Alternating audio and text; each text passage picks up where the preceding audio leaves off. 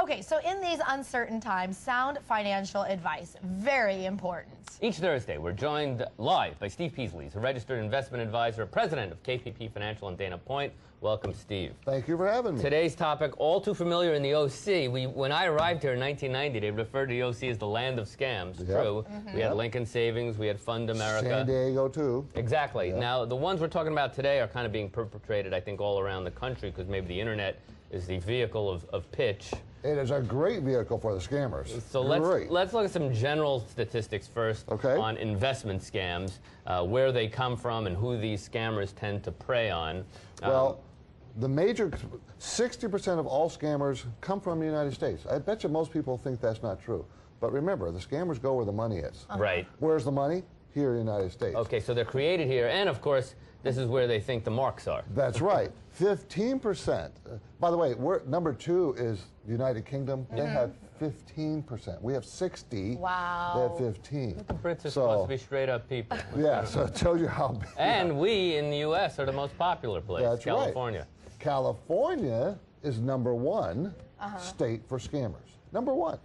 So I don't know if that's a good thing for us. I don't think so.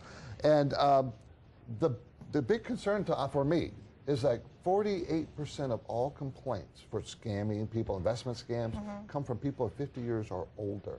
So they're targeting the older people.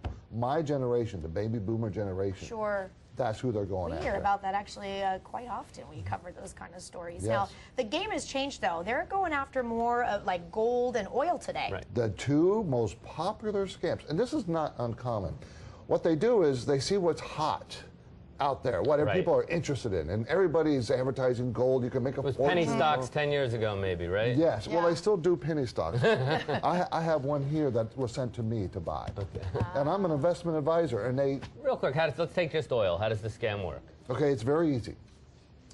You are going to miss this opportunity if you don't invest this 32 cents per share oil. We've just discovered the biggest oil field in Canada.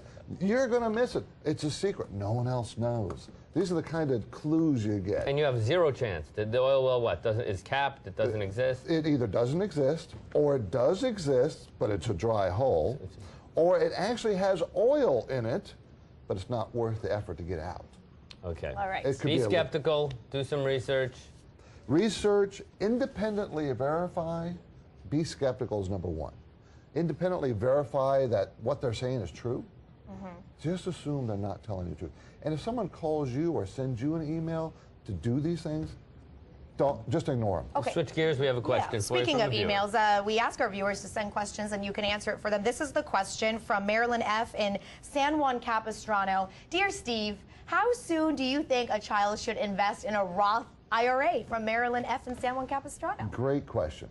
Okay, very easy, as soon as they start making money. Okay. Very easy. And it's interesting, real quick, that if you put $2,000 away for like 7 years in a row, but when you're 19, by the time you're 65, you'll have $1 million. What was I thinking? 14,000 becomes $1 million. That's right. And a Roth IRA is the way to go. It is.